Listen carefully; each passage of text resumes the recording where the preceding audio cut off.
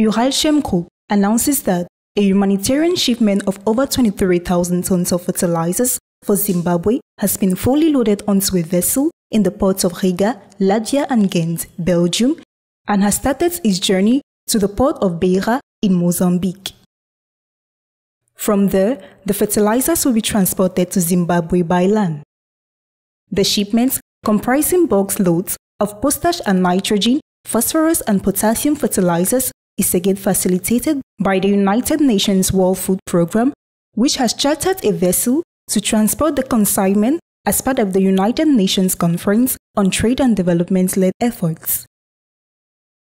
The delivery of Zimbabwe is the group's fourth donation in series of humanitarian shipments of its fertilizers to Africa.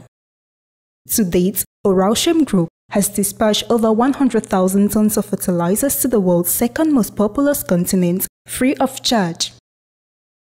Over 77,000 tons from this amount were shipped from ports and warehouses in the European Union in cooperation with WFP to Malawi, Kenya, and now to Zimbabwe.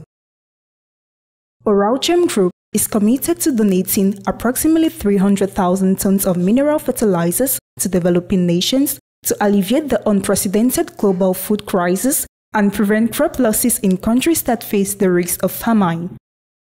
The initiative also supports efforts to meet United Nations Sustainable Development Goal 2, end hunger, achieve food security, and improve nutrition and promote sustainable agriculture.